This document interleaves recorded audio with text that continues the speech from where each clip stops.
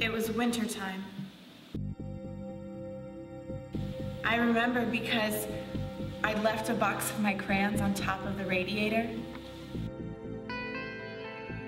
and they'd all melted and mixed together.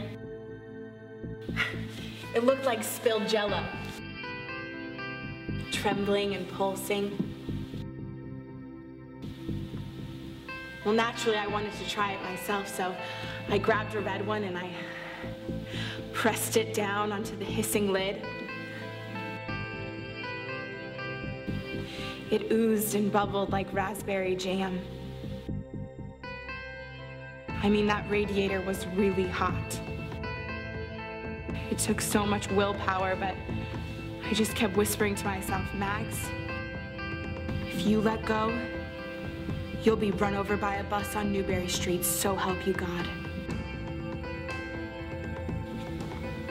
So I just kept pressing, my fingers steaming and blistering. Well, once I'd tried one, I had to keep going. I finished my entire supply in one night, mixing color over color until my head swam. Every week I spent my allowance on crayons. I must have cleared out every Crayola in the city.